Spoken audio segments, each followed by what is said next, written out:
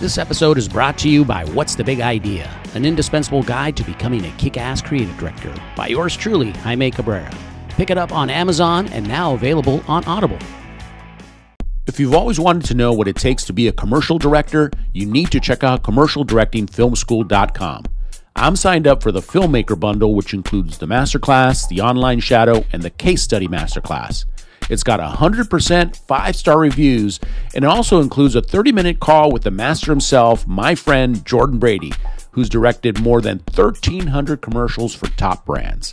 And right now, exclusively for my listeners, use the code BIGIDEA, one word, to get a whopping $100 off either the Masterclass or the Shadow course.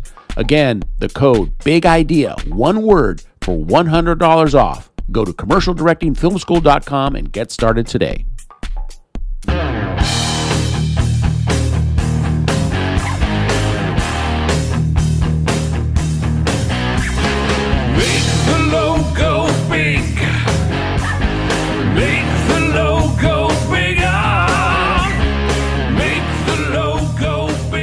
Hey everybody, welcome back to the podcast, Confessions of a Creative Director, the original podcast made by a creative director for creative directors, for aspiring creative directors, for creatives of all types looking to up their game by learning from the world's best.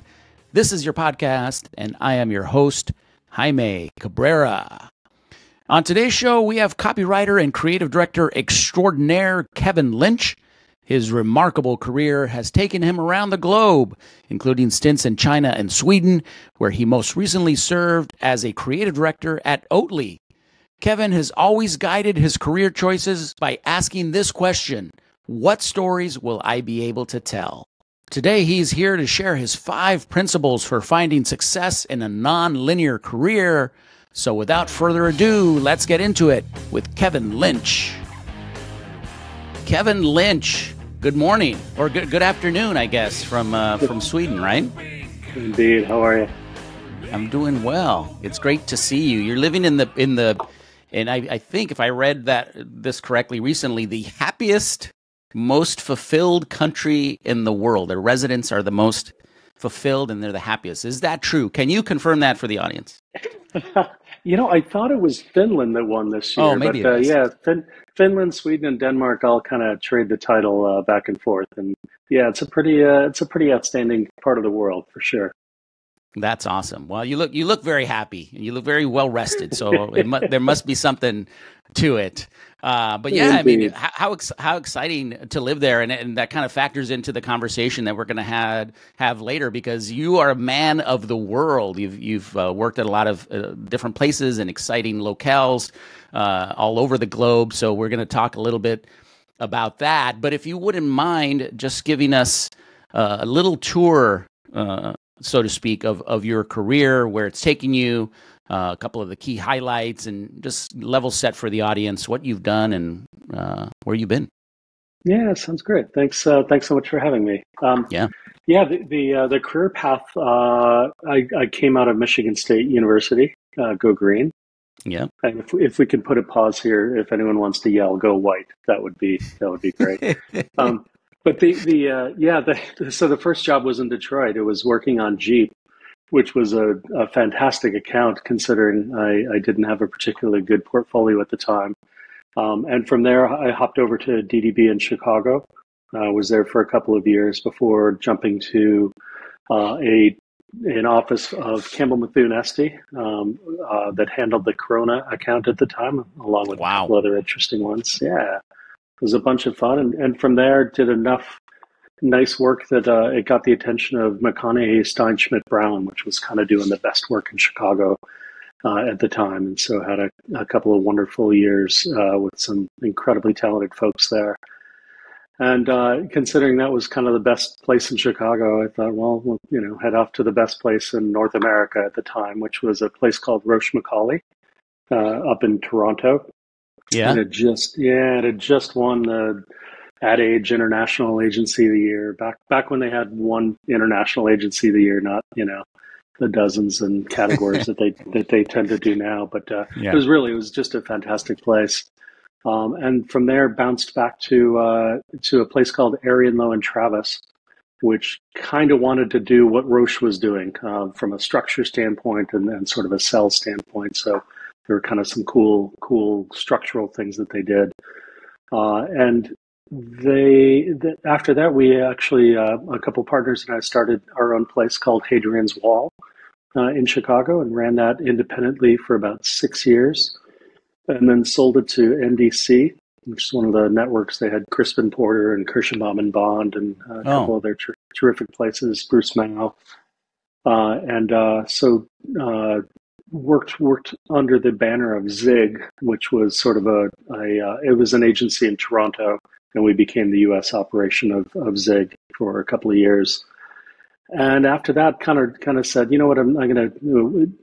The intention when we went to Toronto was to kind of bounce around the planet for a bit, and then we boomeranged back to Chicago to reunite with a terrific former partner of mine, and so we kind of had it in the back of our minds that we should bounce around the planet a little bit more. So the intention was to go to somewhere internationally after Hadrian's Wall, and BBDO called and said, "Hey, we know you're looking at elsewhere, but we have a really terrific role for you here in Chicago." And so it made a bunch of sense. So I actually joined on the proximity side. They had their digital offering at the time that was just starting out with a half dozen folks, and so we built that up. And eventually, I had a role on both the proximity and BBDO sides. And then that led to me putting my hand up after about 3 years and saying, "Hey, I am going to head out somewhere." And them saying, "We'd love to keep you in the network." So that led to Shanghai. So I was in Shanghai for about a year before they said, "Hey, can you take on Hong Kong and Guangzhou?" Which is sort of BBDO South China at the time. Wow. So headed down there and did that for 3 years, kind of commuting back and forth between there and Shanghai, where my wife and daughter were. And then I jumped to the client side. I joined Shanghai American School, which was Shanghai, China's oldest and largest international school. They'd been around since 1912, but they never had a director of marketing. They didn't really necessarily. It was a fantastic school that just didn't know how to kind of tell its story. So it was a really kind of a great opportunity to work for a brand that you're passionate about or a product that you're passionate about that, hasn't sort of established those branding fundamentals. So that was a really, really cool role. And then from there, started a conversation with Oatly, initially about a role in Shanghai, that eventually turned into a role here in Sweden. And so came over here about 2.5 years ago. And I was with Oatly for about 2.5 years before I say fired me. John Schoolcraft, who heads up the creative at Oatly, says technically they laid me off. I think we should just agree that they canned my ass. So if we can just sort of stick with that wording, that would be great. Just call it what it is. And I love that you have a sense of humor about it. And it's probably because you understand probably all the things that go into running an agency, and it's good that you have a sense of humor in it, and it probably is due to the fact that you're confident in your work. You're going to be fine. You're probably opening it up to a whole as he makes a face, but you're probably going to open up to all kinds of other opportunities, I'm sure. So yeah, it's funny that it's been over 20 years since I left a job for another job. So I usually quit before I know what's going to happen next. And I do think part of the advantage of that is, as you said, you have conversations with people you wouldn't have been on their radar if you hadn't been able to raise your hand really high and say, "Hey, I'm looking for whatever's next." So it's a super exciting time. I really timing wasn't my choosing, but I love the phase. Yeah.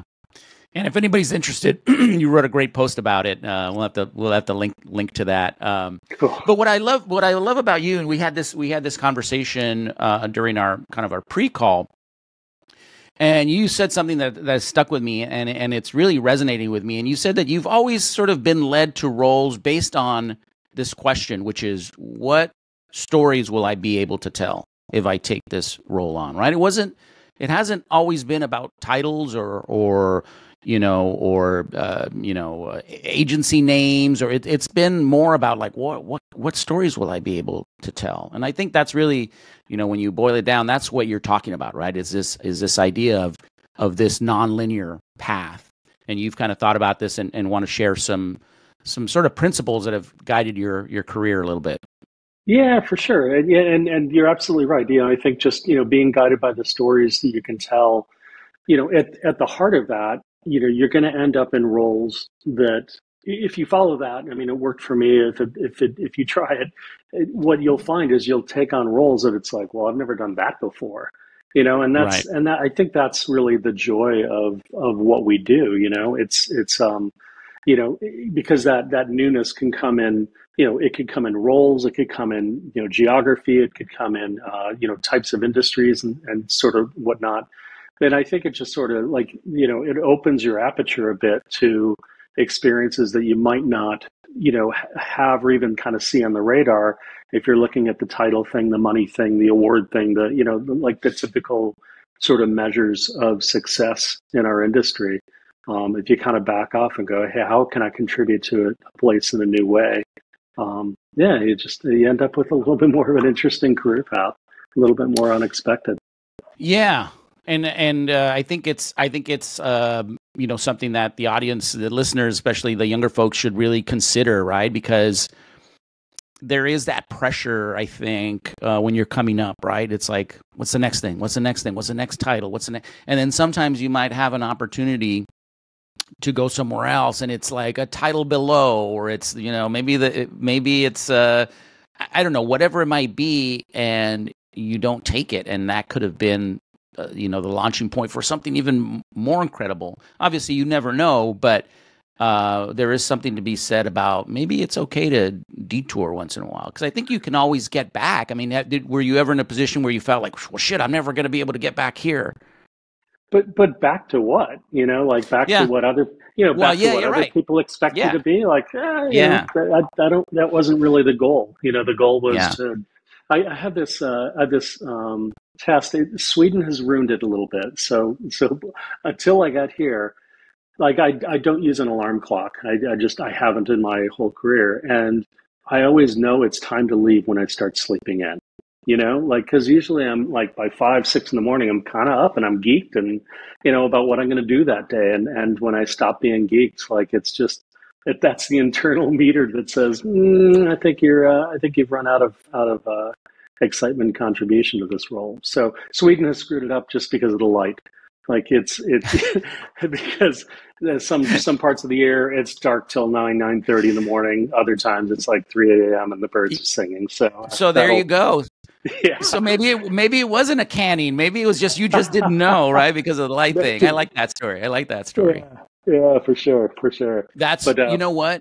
I just marked that. There's a little tool here where I can mark that because I'll go back and turn that into a little nugget. That perhaps is the single best test. And I mean I'm running it through my own mind, and I won't share the results, but you're absolutely right. I mean, when it's kind of like, Alexa, set a timer for 10 more minutes, when you're talking to Alexa instead of jumping out of bed, maybe it's time that you do something. Yeah, wow, that's sure, great. I love that. Yeah, I mean, and I don't mean to be totally oblivious to sort of the implications of you taking an unexpected role, that you're going to have to, I think I took the role at Shanghai American School that's pretty unexpected and way off track of someone who's just coming from a, big title, big role at a big agency network like BBDO. But yeah, I think you do, to me, there was enough confidence, not so much to get back into something or, sort of high profile as it was, I'll bet I'll find something really interesting next time too, and I knew that at the school, what I was doing was fulfilling for me. It was rewarding for the institution, which I really dig. And I would have some good stories to tell. And so that was that's where the confidence came from of like, I don't know what's next, but I'm sure it'll be fun. So. Yeah, and I'm sure we'll talk about this even a little bit more, but this idea of going to a place where you can make an impact, right? And it's like, I'm coming into this thing. They've never had a marketing director. I can really make an impact and leave a positive mark. So I mean, that's got to be very appealing as well. Yeah, it really is. I mean, the unique opportunity there is that international schools tend to have really short institutional memories because you have so much turnover of leadership and teachers and obviously students sort of coming and going. So, to be able to kind of go, hey, we've got this great story to tell that if you're at the school, you're a part of something bigger than yourself. I think that there's a real reward and an affinity that's created there. And I think a joy of people, kind of being part of that community. It was to the point where when people would ask me how long I was going to stay at the school, my answer was always, I'll stay as long as I'm making a difference. And ultimately that was about 4.5 years. That's great. All right, audience, and you need to take out your pad and pencil here. We're going to go through these 5 principles, and I'll tee you up just here so that we can kind of go through them, because sometimes I tend to get too excited and take us off track. Number 1, you're far more in charge of your career than you think. What do you mean?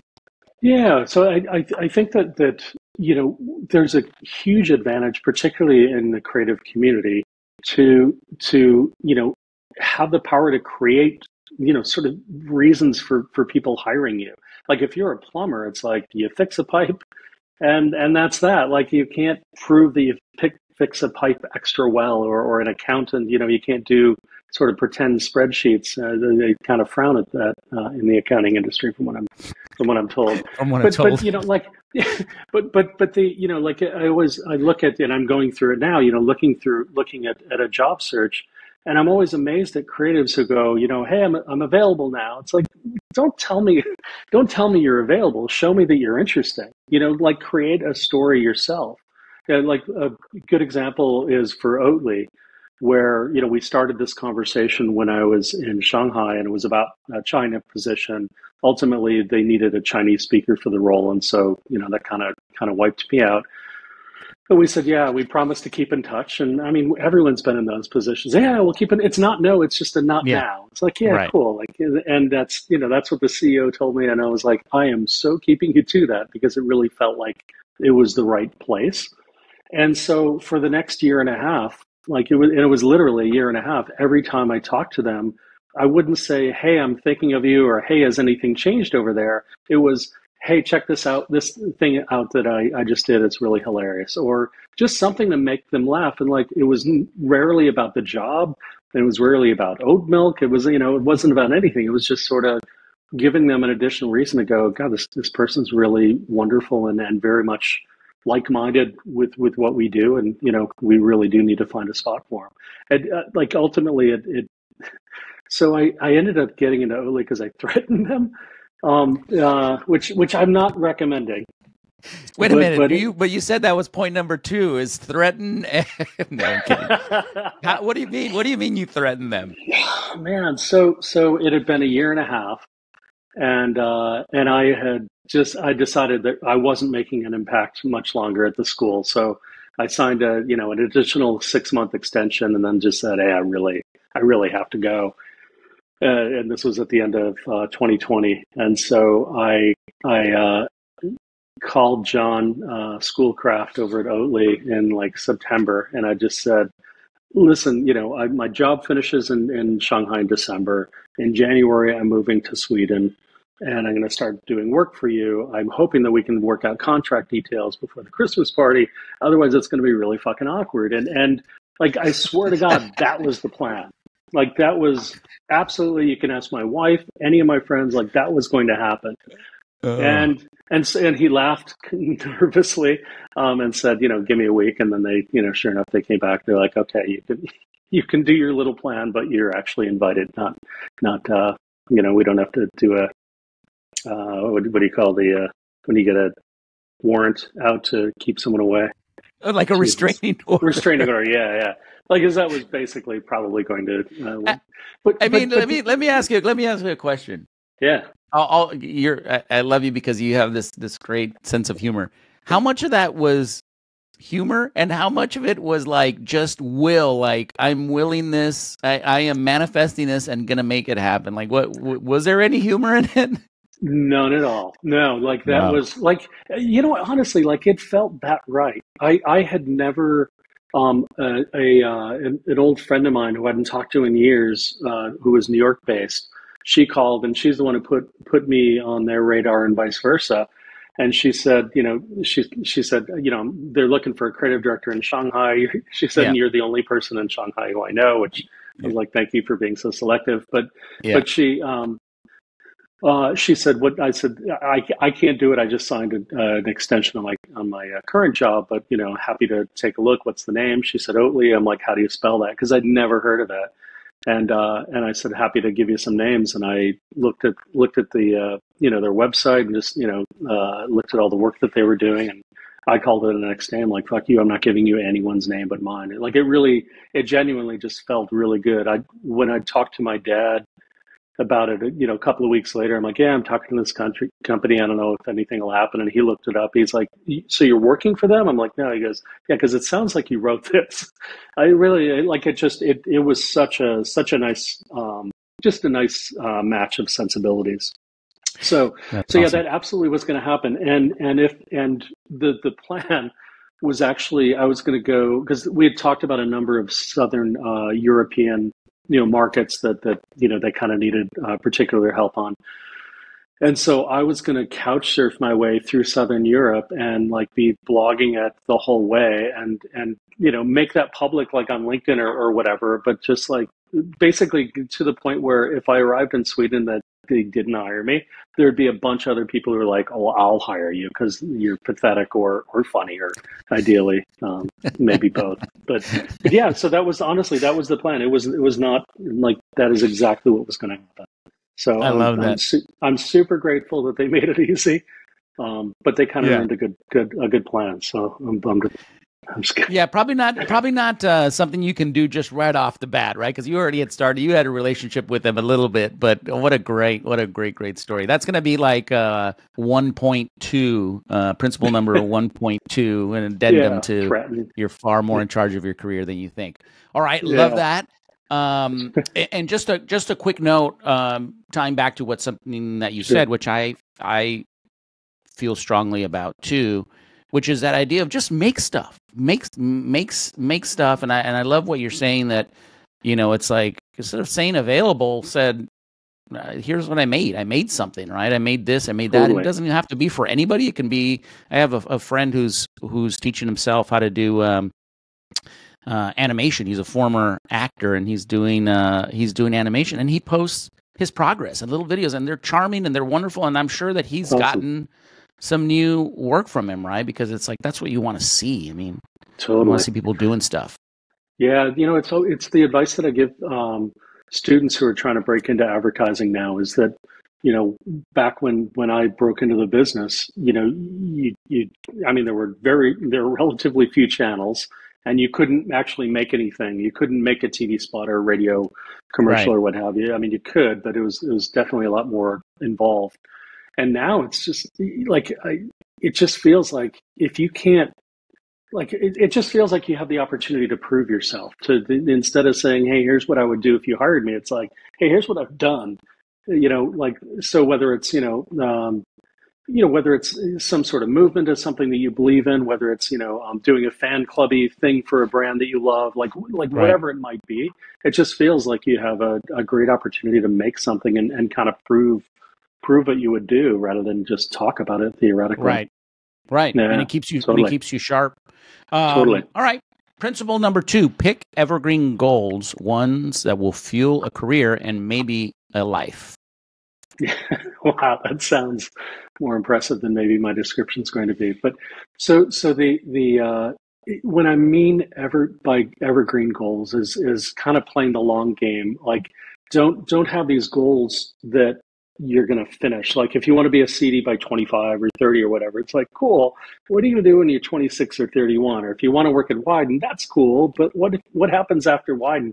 And it just like it feels like there's you're kind of setting yourself up for this slump or this absolute or just an out and out failure. And I don't know Like I always feel like career wise, like you shouldn't look ahead too much. You'll spoil the surprise. Like part of the fun of this is going, kind of going from adventure to adventure. I kind of feel like from a career standpoint, those cartoons where someone's sleepwalking through a construction site and they're just about to walk off a cliff, and then the girder Yeah. comes just in time, and then they're Yeah. about to go down the elevator shaft, and the elevator arrives just at, like it. That's kind of feels like how I've approached my career is just, you just keep going forward, and good shit kind of appears right when it needs to. And I think just having that faith, having these goals that aren't so defined is really helpful. So I'll be specific.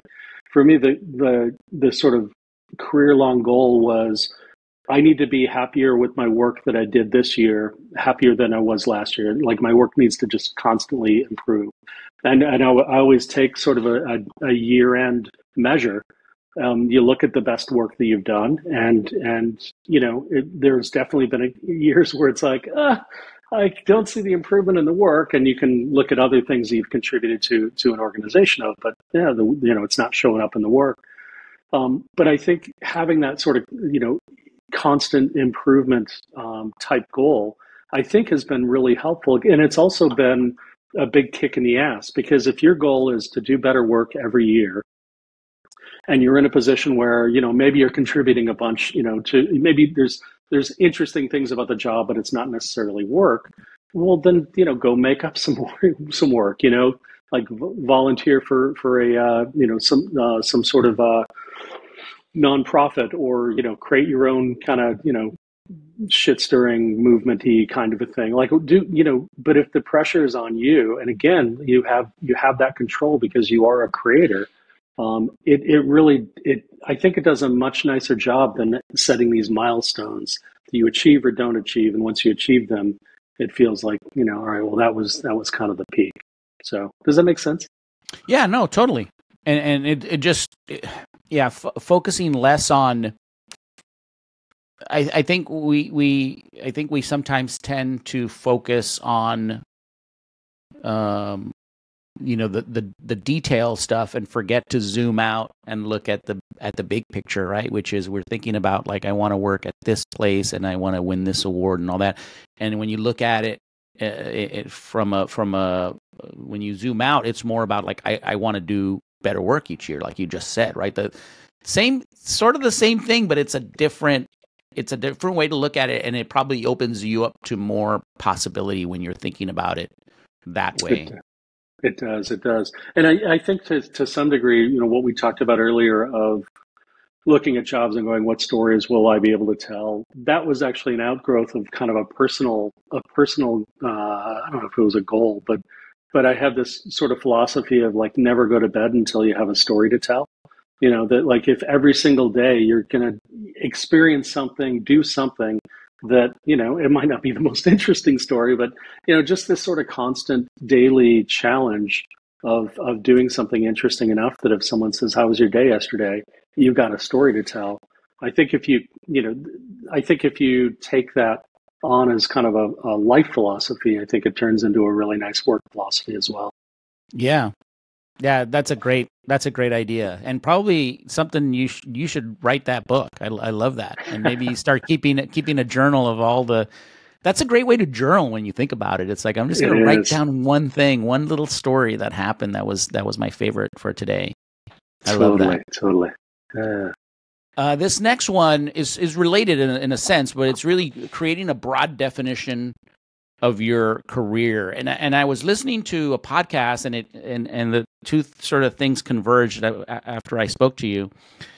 And it was a coach. It was a kind of a coach talking to Carl Fussman. I don't know if you've heard him. He's really an interesting character. I guess he used to be like a former writer at Esquire or something, and he started a podcast. Older guy, and he was talking to this coach, and similar to what we just been talking about. Sometimes when you look at things too closely, you lose sight of the big picture, right? And he did this exercise where, after a series of questions, you get to the core of what you really love to do. And he did this with this Carl Fussman guy. And what they boiled down, the essence of what he loves to do, is he likes to ask good questions.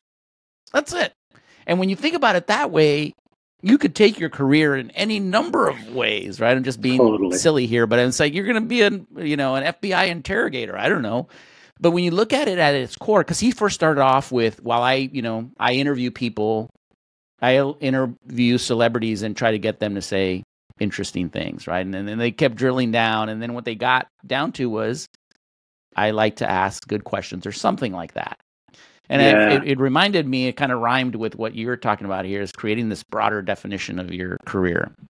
Totally. And honestly, you just made the point better than I could have. I think just early on in my career, I'd say I'm in advertising or I'm a copywriter. And now, I'm much more likely to say I'm a problem solver, or I talk people into things, and that might sound a little bit too vague. But again, if you are committed to that definition, then as you said, it opens you up to take on roles that you're like, I didn't see this thing coming either, but I'm going to talk a bunch of people into stuff, I think there's again a real benefit.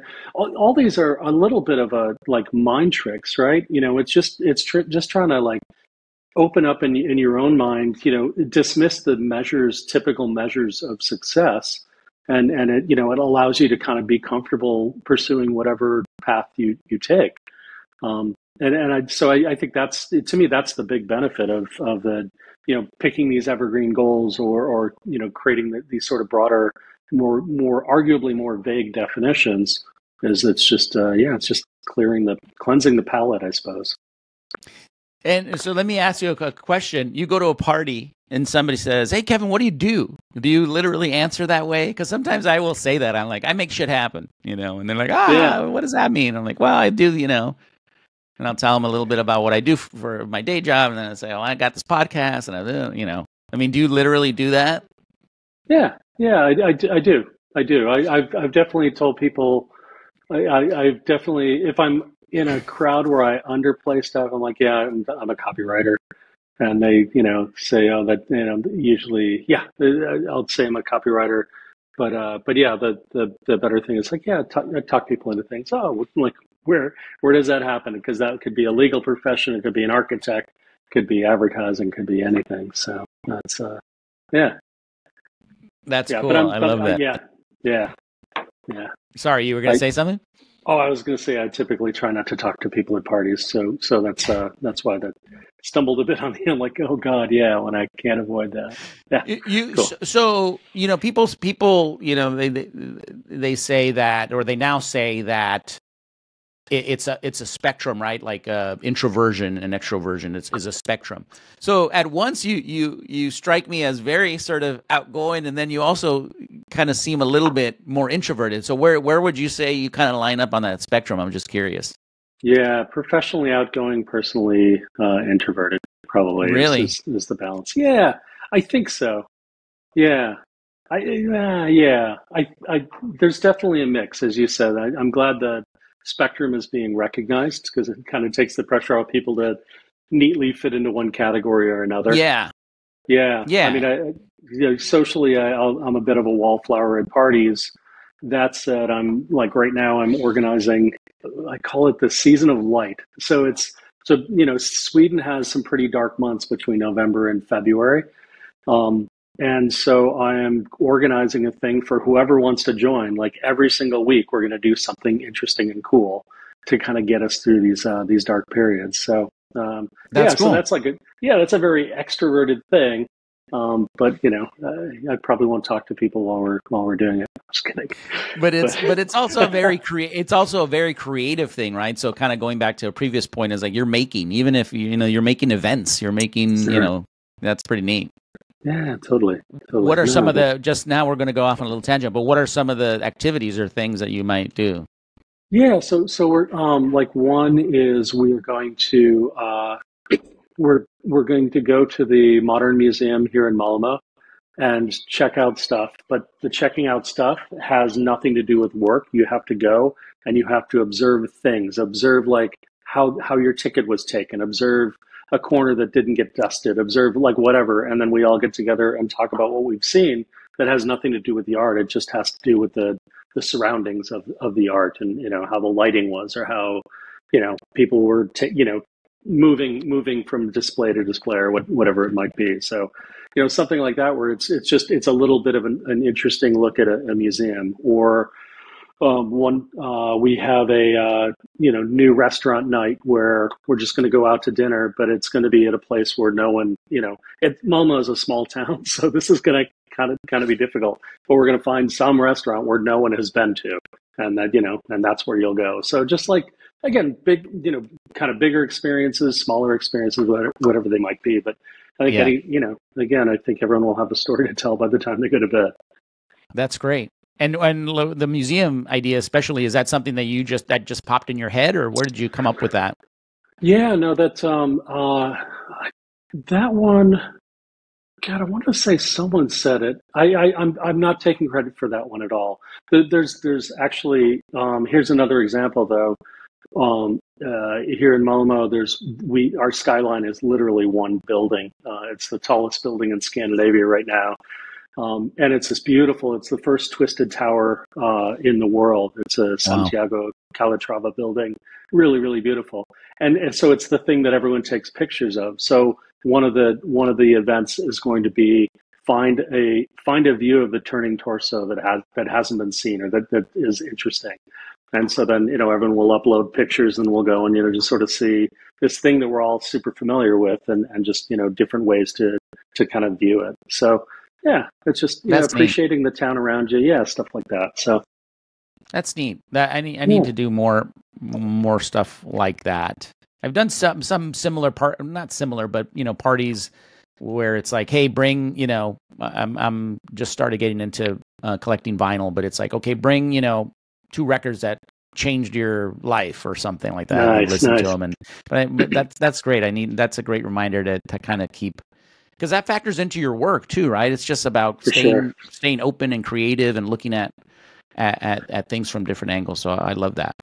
Yeah, but we did one other example when we were in Shanghai. We started this thing called Table for 8, where we would invite 8 people to brunch, but we wouldn't tell anyone who else was there, and we would make sure that people didn't necessarily have that much of a connection. And just that mystery of like, I'm going to brunch and I don't know who with. Like 8 people, you should that's a tight enough thing that your expectations are right. I will know someone. So just adding that little sense of mystery, I think one of the things about technology that I think we underappreciate is just how predictable our lives are now. That you're able to check out menus before you go to a restaurant. You're able to find your friends instantly at a concert, like whatever that might be. There's a predictability. And I think when you kind of take that away, it makes for a really pretty special and memorable time. That's cool. I like that. All right, number 4, stay mindful of what energizes you. Yeah. So here, I think again, it's really kind of looking at your career and trying to define it not by these external sort of factors, but by like what are these moments of your career that you remember. Like I always think back to a time in Chicago where I was working at DDB it was on Bud Light, I think. And, someone, one of the account guys came up and said, "Oh man, your radio campaign is just killing it. I just talked to the San Diego distributor, right. And they're really." I'm like, "Well, what's killing it? Like, what does that mean? It sounds great. I'm happy, but what does that mean?" He's like, I don't know. They're really happy, and I think sales are up." And it was just like this super weird, vague kind of a thing that afternoon, because it was at a time where I was doing some freelance things just to, again, make sure I was continuing to develop as a writer. So that afternoon, I had a meeting with a music house, and it was it was just a one man operation. And we sat down and reviewed the 6 ads that we had written that he was currently running. And he said, this ad got me 13 calls. This ad got me 8 calls. And, and we talked about why, I mean, it was an overanalyzing probably something pretty simple, but I loved the responsibility of, what effect the work was actually having. I love the fact that here's this dude who is counting on putting, food on the table for he and his family based on how these ads worked. And I it was so interesting that both of those events happened in the same day, and it really allowed you to kind of go, yeah, I love doing stuff that everyone recognizes, and it has a nice big media plan behind it. But just knowing that your work makes a difference, I think, is can come in a lot of different ways. And so, yeah, that personal responsibility thing, I think, continues to kind of drive and energize me. So. Yeah. So again, this idea of making impact, right? And I think you and I share this in common. I mean, I think at the end of the day, that's kind of what we get paid to do, right? And to make an impact, and we're fortunate enough to do that by coming up with ideas and concepts and things that are creative and things like that, right? But when did this whole thing, and I know you have strong opinions about this, come into the picture that it's about awards, right? I mean, you hear more about awards than about impact, right? Like, I can't even think of the last time that I saw something on LinkedIn where it's like, we love this ad, we love it, it was awesome, it was super creative, and it led to this, right? It's like all it ever is, and it led to me going and drinking rosé on a super yacht. Like, when did that happen? Yeah, it's interesting. To be honest, like I've had a disinterest in awards for a couple of decades now. But it feels like now it's more valid. That having that opinion is a bit more valid. I think a huge part of it is just in what is being recognized. When you have Forbes magazine saying there's 900 advertising award shows a year, like or at Cannes there's 628 categories, literally, like that. I'm not exaggerating. 628 categories. And so that really devalues things that actually win. Then you kind of look at how shortlists are now like a thing. Like it to me, the analogy is like a sports team printing commemorative T-shirts for a halftime lead. Like shortlist doesn't mean like you didn't win anything. Like you spelled everything right and the check cleared at your entry. Like come on, let's not do that. And so I think just the bar continues to go lower and lower. And, I understand everyone needs, a little incentive and what have you. But when awards become an inaccurate measure of quality, I think that awards used to highlight the most talented professionals in our field. And I think now it highlights the people who care most about winning awards. And to make the most noise. Yeah, and sometimes they're the most talented, but sometimes not. And so I think the it's not a differentiator of agencies anymore. I think the more obsessed we as advertising professionals are about awards, I think there's something that really suggests we lack confidence, that we're craving this sort of third party validation. I do think it keeps us from focusing on business. I've been in plenty of places where discussions that should be about how do we help this brand grow becomes, oh, this will be a great piece for our case history video or case study video and what have you. So I absolutely believe, I'm passionate about good work. I do see the value of having a curated collection of the best of, the best of us as we, how tall we stand every year. I just don't think that's where we've gone. I think now it's just the merely competent still end up getting on short lists or winning awards or what have you. And that's, I don't know why more people aren't kind of questioning that. It seems like there are some folks, but yeah, I think the majority, and who doesn't want to win an award? But I just think when it becomes the focus, right, and the end goal, to me, that's just really weird. And I posted something the other day. It was like a quote from David Ogilvy that said, if it doesn't sell, it isn't creative, right? Because at the end of the day, that is our job, is to make some impact. And personally, I love on like a LinkedIn, like I love it when people just show their work. Hey, look at this cool thing that we did. And maybe it's cool and maybe it's not, but at least it leaves it up to you to decide, as opposed to going, oh, this jury really liked this. I don't care what the jury thinks. Show me the work. Right. Yeah, and then you typically don't even see the work, right? It's a link to it, but it's like a picture of the award or something like Yeah, that. yeah.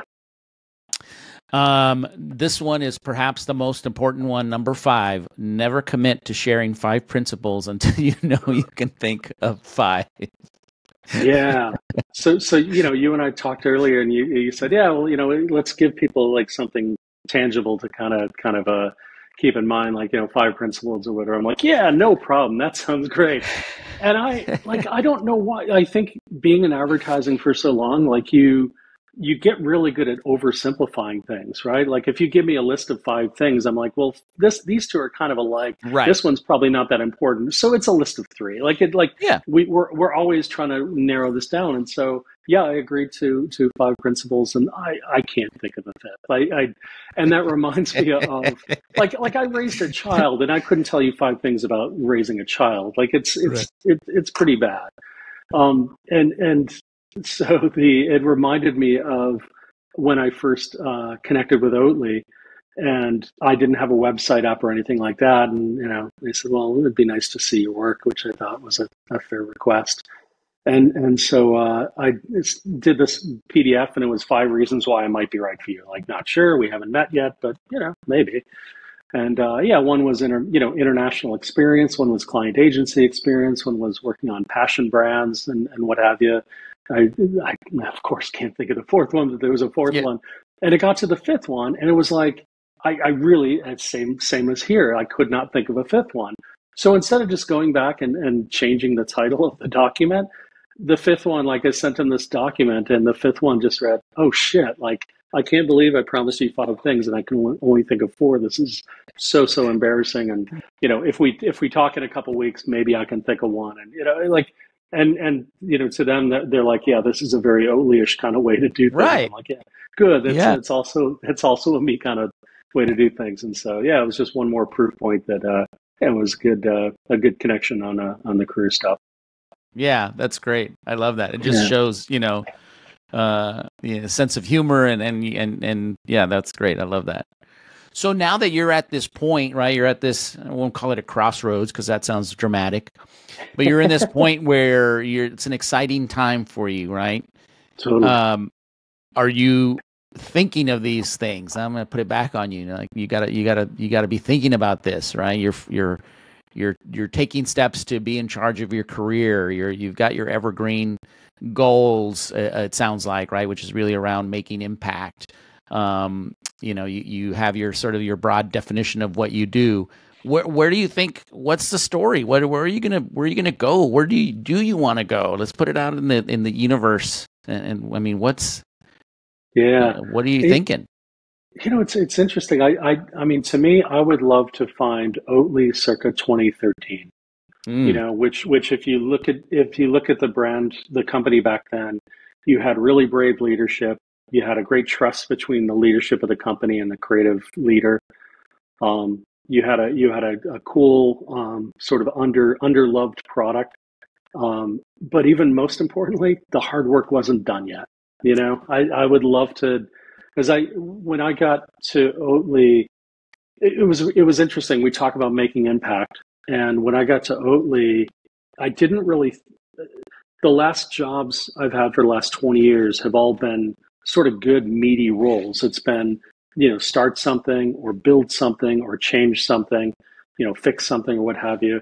And at Oatly, it was don't fuck it up, because they were doing so many good things already that by the time I got there, it was kind of like, hey, here's your toy box, go play, and so it was a blast, but you didn't really feel like you've had as much impact there as you would at other places. So the irony is, my previous job, where they would say, "How long are you going to stay?" I'd say, "As long as I'm making a difference."